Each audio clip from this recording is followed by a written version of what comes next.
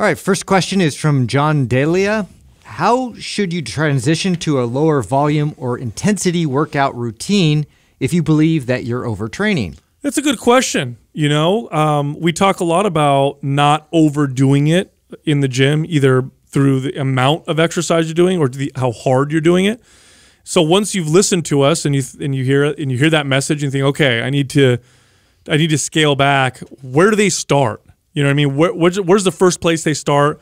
How should they scale back, and how do they know they're not scaling back? God, that's a real, you definitely gave us a really challenging one to start off with here, because that depends on this person so much on who I'm talking to. First of all, I think it's important to say that this is less common than I think people think, right? This is I don't want it's just like the people that have like really fucked up metabolisms, right? That have adrenal fatigue. Like it's less common than you think. It's become popular and people are talking about it more.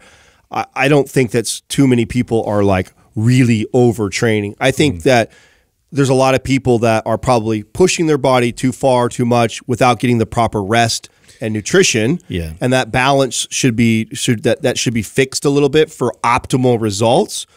Yeah, I think people are like spinning their tires because they aren't applying proper recovery programmed into their workout routines. But yeah, I would agree with that. I don't think it's as common. I mean, in the athletic world, I could probably see that a lot more prevalent. But at that point, that's part of being in sports. Like, you are going to push the thresholds more so than you would if I'm just trying to get lean, build muscle, get healthy. Like, it's a totally different goal I'm trying to achieve. Yeah, so here's a good rule of thumb, and of course it depends on the individual, but a good rule of thumb is to start with reducing intensity.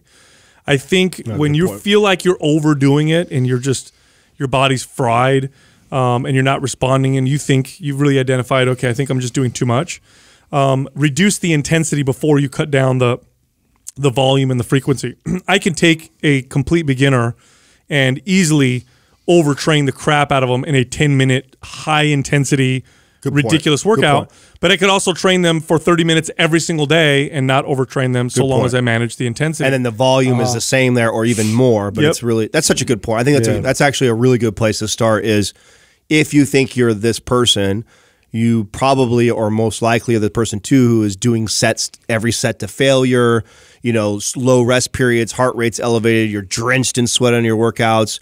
Instead of breaking or stepping back on the frequency of your training, back off the intent. I think that's great general advice. Yeah, I'd just go easier. So if you're like, oh, I'm overdoing it, do your same workout, but now go to the gym and cut your intensity down by 25%. Two reps short of failure. Yeah, so stop, cut your sets shorter a couple reps or go lighter, focus on form and technique. This was one of my favorite strategies for myself when I would reach this point. I would still go to the gym, I would still do the same workout, but rather than pushing the intensity, I would just perfect my form. I'd go light, I'd squeeze, full range of motion, feel good. And I would do that until my body felt really good and rested, which could take as long as 5 weeks. Such a good point. And also, a lot of people think that you're going to lose because all of a sudden, before I was pushing myself with 90-pound dumbbells on chest press and going to failure. And now that I listen to Mind Pump and I might be overdoing it, now I'm going to do sets with 60s or 70s. They're so afraid like they're going to lose a bunch of muscle that way.